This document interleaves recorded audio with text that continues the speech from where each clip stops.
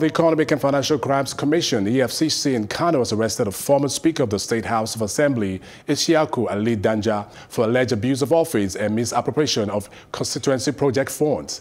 The EFCC acting spokesperson, Tony Orilade, disclosed this in a statement on Wednesday. He said Ali-Danja was arrested following a petition alleging the diversion of funds meant for payment of tax liabilities to Federal Inland Revenue Services, the FIRS, by Kano State government. The spokesman said the fund, to the tune of over 1.5 billion naira, was diverted and misappropriated from the sub-treasury account of the state government.